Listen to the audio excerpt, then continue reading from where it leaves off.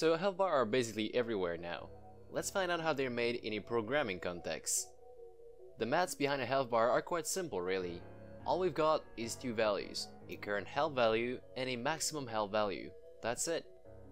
Using these two values, we can then calculate a ratio and use this ratio to scale some piece of UI or simply display it to the user.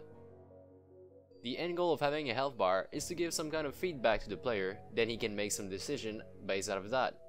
Throughout the years, we've seen many different ways of doing this, from a traditional health bar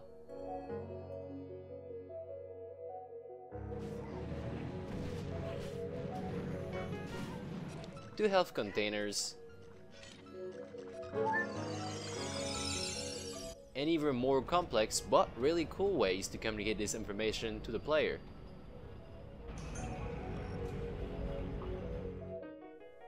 In today's episode, we'll focus on the more traditional approach, which is basically made out of two main pieces of UI.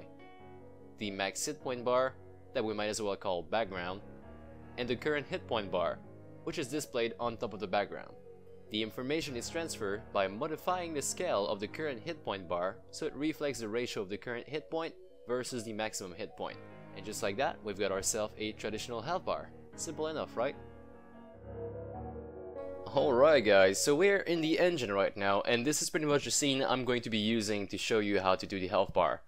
Let me explain really quick what's going on in here. So we've got two box collider, one over here, and another small one over here. Now these two box collider, they are on trigger and they pretty much have a script attached to it.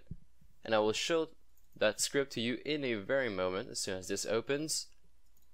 Basically what it does is, I've got some public bool up here, that's fine. Whenever I stay inside of the trigger, so whenever my player is inside of that box, and I check over here, that's the player. Whenever my player is inside of that box, I send him a message. So I'm going to call one of his function either take damage or heal damage depending on this boolean. So if the boolean is damaging is true, then I'm going to send him this very string that he needs to call as a function.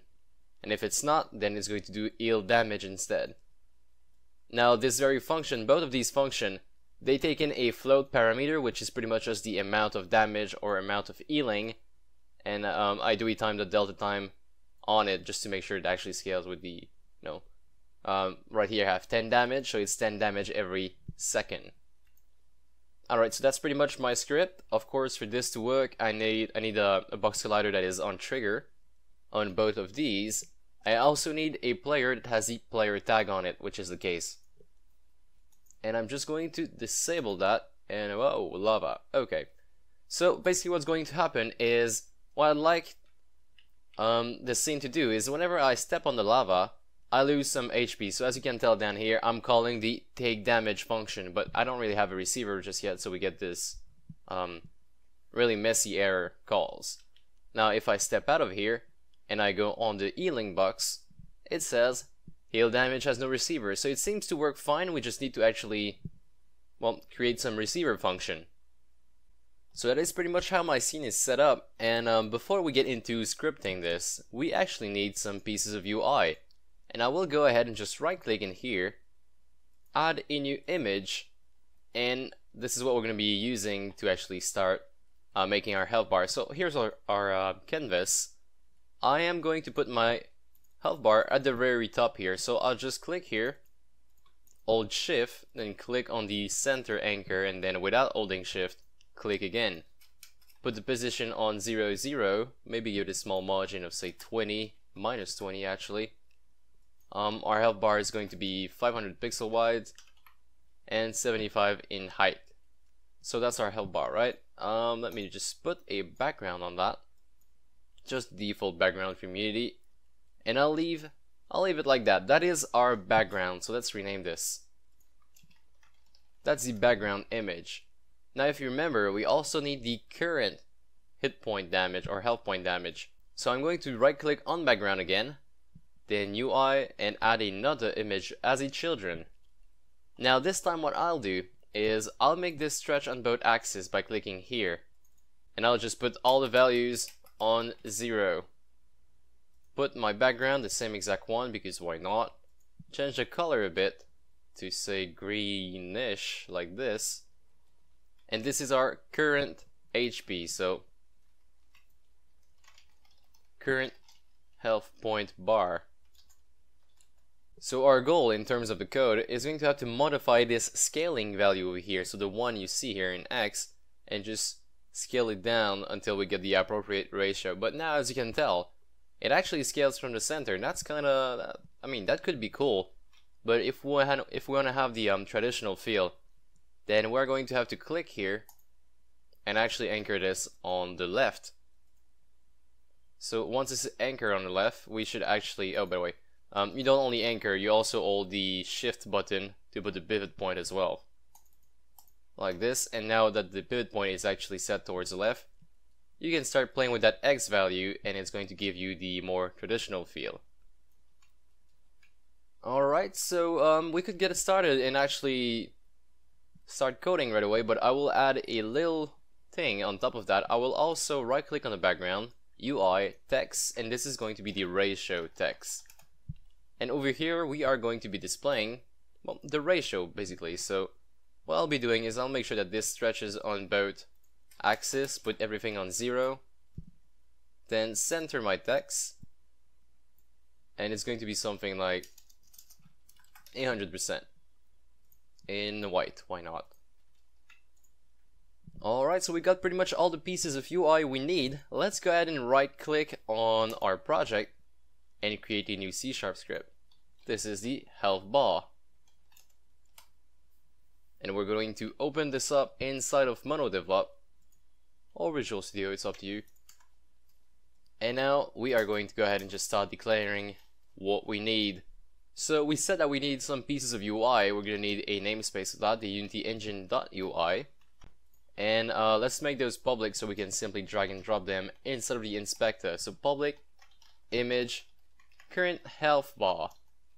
We don't actually need the background because it never really does anything. I mean, we could have it as a reference, but we don't really need to. So we're just not going to do it. And I'm also going to create a public text, which is the ratio text, the thing I just made. That was just below my current health bar. We also mentioned that we needed the hit point, so I'll do a private float hit point is equal to say 150, and then a max hit point, so private float max hit point, which is also equal to 150. Now these values could be coming from another script, of course, doesn't really matter. And what we're going to do is we're going to do a start, and inside of our start we're actually going to update the health bar. So let me just go down here, create a new function for that, update health bar. And while we're at it, actually, let's just go ahead and create all the functions. So we know that we need a private void, oops, take damage, because that's what we're calling from the floor. That takes any float, so float damage, why not? Of course, it could be something else. Just calling this function, it can be a lot of things actually. Doesn't have to be floors. Calling this could be an enemy hitting your player and then you need to heal them or you need to take damage. Okay, so here are all the functions I'll be using. Do we need anything else? I don't think so. So the main one, the most important one, is really the update health bar. That's the one we're talking about in the video. Now, take damage and heal damage is going to be different, of course, for every single way you have in your game to take damage or to heal damage. What I'll do over here is I'll put the update health bar in the start, so at the very beginning it actually does at least one update. And what we'll do in here is we'll declare a ratio, so float ratio is equal to hit point divided by max hit point, which is going to give us a value between 0 and 1, because hit point cannot be above max hit point basically. Then just after that we'll do current health bar dot rect transform dot local scale is equal to a new vector3 ratio 1 and 1, because we don't really need to modify the y and the z. And just like that, we already scaled our health bar and it already works basically. Now for the text, all we gotta say is ratio text is equal to ratio times 100, because we get a number in between 0 and 1 and it just doesn't really look good. So we're gonna do times 100 dot toString plus that little percentage sign. Good times. So if we hit play on this, we should actually have the same exact result. Oh wait, we do have a problem here, so let me just go back. We gotta do ratio text dot text. Then we hit play, and the result is pretty much the same. Now if we walk on top of that, it says that ill damage doesn't have a receiver. That's weird.